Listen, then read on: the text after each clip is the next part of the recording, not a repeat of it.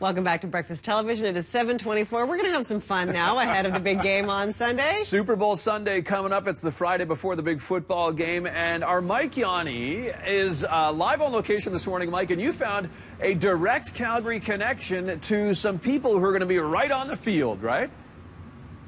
Is there ever? Hold on, guys. I have a few things to show you. This place is fascinating. Like there's body parts everywhere. There's feet here. There are hands over here. But this area right here, very important location. You know why, guys? Why? This is where Harvey the Hound was born. Really? Wow. Right here. Right here. The birthplace of Harvey the Hound. We are at Street Characters. Joining me this morning, Benedict, good morning. Thanks for joining us. Who knew that a company out of Calgary created so many mascots around the world? Yes, we've created over 2,000 mascots, probably more. We started in the early 80s with Harvey the Hound. The owner, Glenn Street, was the very first owner, and we've made so many since. Harvey, he's famous. I mean, not just in Calgary, throughout the NHL. And to think that that was the very first project for Street Characters? Yes, yes. And the owner was the very first Harvey the Hound. And he's made, we've made so many since. We've made, we do mascots for the NHL, the NFL, Major League Baseball, name it, we've done it. You were telling me that you guys have mascots on every single continent in the world except for Antarctica. We have mascots all over the world. You got to work on that. Yes, I do. It is amazing. Walking through here, you see behind us the materials, the sewing machines and everything. A lot goes into the creative process on creating a mascot. Yes, it usually starts with an idea or a dream from the client. It goes through a design process, and then it comes down to production. We choose the fabric, the best fabric for the character, the best material, and then some communication with the client, and then we get going. Some are smaller. Some are larger. You were telling me about a mascot that was so big it barely fit through the door. We've done several mascots that barely fit through doors. They usually go to big arenas. We just make sure that they have double doors. And we've made giant eyeballs. We've made giant TVs. We've made a lot of food-shaped mascots as well. Now, speaking of mascots, Super Bowl this weekend, you guys have a very important role. Yes, we have made both Rampage for the LA Rams and Pat the Patriot for the Patriots.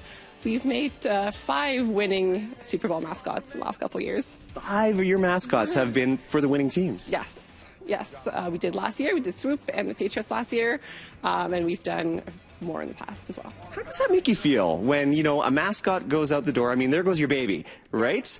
And then to see them, on the big screen in front of a global audience, that is your work. It is. It was a team work, and it was so nice to see them on screen all the time, and I secretly cheer for them.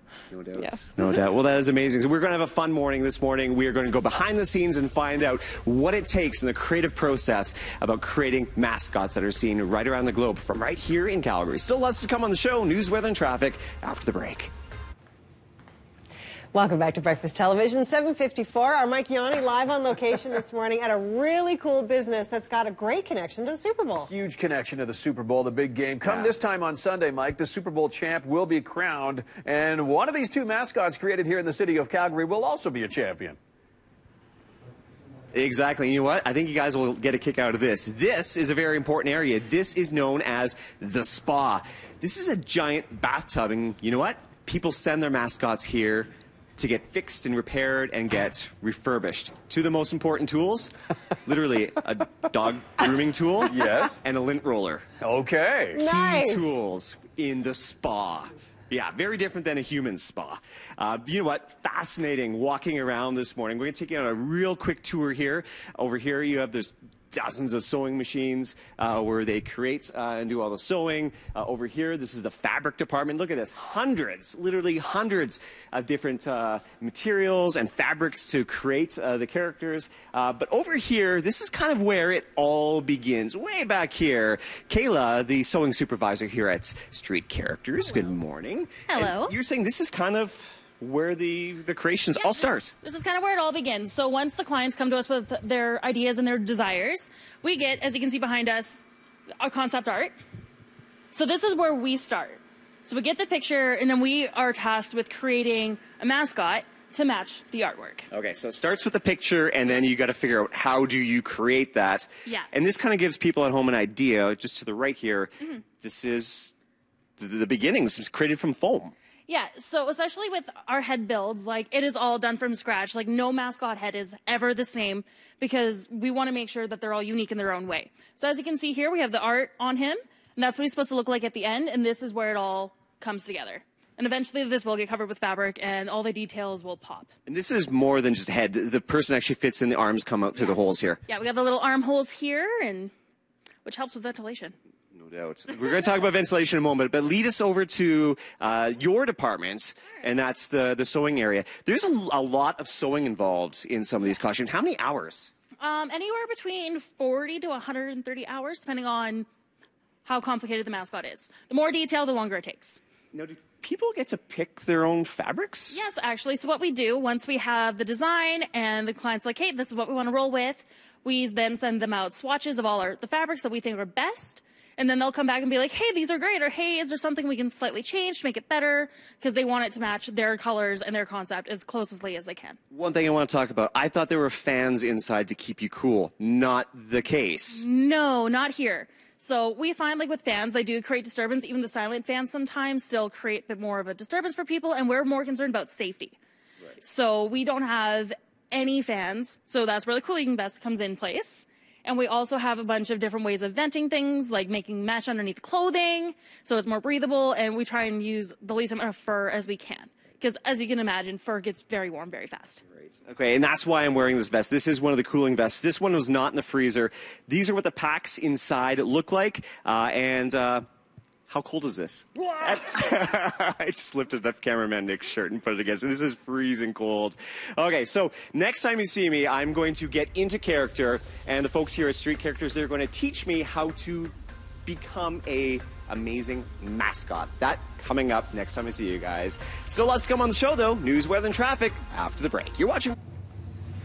Welcome back to Breakfast Television. It is 8:15. Our Mike Yanni's live on location this morning as Street Characters. Yeah. Okay, so it's no longer Mike Yanni, no longer the gadget guy. It's now apparently Howie. And Howie, what are you?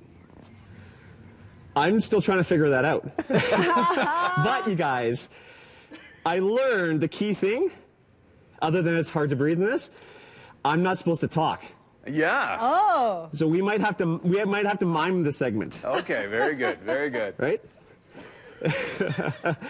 I'm at Street Characters this morning. Street Characters has built mascots for teams around the world. Harvey the Hound was born right here. The mascots for the Super Bowl this weekend were born here. Kent with Street Characters, you're going to teach me how to become one with the mascot. We're going to start with the basics here. Okay. So it's the royal way. The royal wave. It has to be slow and convincing, right? How's this? And then I can't see my hand. So is this right? Let me get a hug from you, a real mascot hug. Okay. And show me what you can do. Oh, that's good. All right. The shaking. You got to put some movement into it. Yeah. And then the pat, right? Exactly. And then am I supposed to grab your face and try to stick it in my mouth and things? Exactly. Maybe. Right? Make sure that I get in there. Not enough room there. Yeah. I'm not saying you have a big head. So I've got a big head. This is the basic for a performer like we have right here. The really crazy ones. As you might know, they do somersaults, they get lowered from the ceiling in big arenas, and it's very spectacular. I couldn't imagine. I'm having problems speaking because I'm breathing my own breath back in. It's hot in here, and I couldn't imagine me doing somersaults. In fact, I think if I did a somersault, I don't know, I'd be worried I had a costume malfunction. And we have still done a lot for you to have air moving through this head, believe it or not. So, great.